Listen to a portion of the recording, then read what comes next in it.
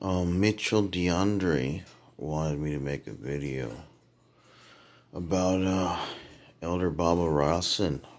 Okay, Elder Baba rahson, he says, been lying to the public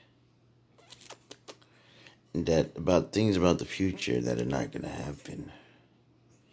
He's saying are going to happen in the future. They're not all going to happen. Maybe some of the things are going to happen that he's saying, but not all of them are going to happen. He's lying to the public.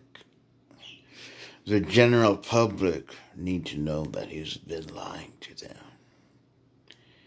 The general public needs to know that Baba rahson is a liar and a scoundrel.